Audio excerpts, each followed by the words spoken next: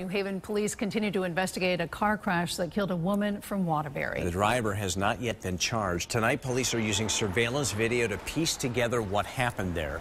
The victim, Melissa Tancredi, was a technician at Yale New Haven Hospital and the mother of 2 boys. News 8's Renee Schmiel live at the intersection of York and South Frontage tonight in New Haven with the very latest. Renee?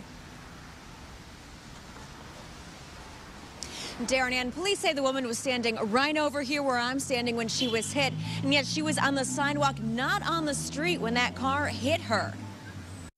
Flowers left where 42-year-old Melissa Tancredi was hit by a car and killed. She worked at Yale New Haven Hospital, was a mother of 2, and was engaged to be married. Nursing student Alicia Kalinowski heard the crash and rushed to help. I ran over and I was the first person to her, and I think it was a nurse that ran up right behind me and checked her pulse and started CPR. News 8 spoke with Kalinowski exclusively. Police say the driver of the car was in the left turn lane but kept going straight. Witnesses say she didn't hit the brakes until she was in the middle of the intersection. People who regularly walk through here say they don't always feel safe. I definitely look very carefully whenever I cross the streets, and I walk by here multiple times a day to go to work.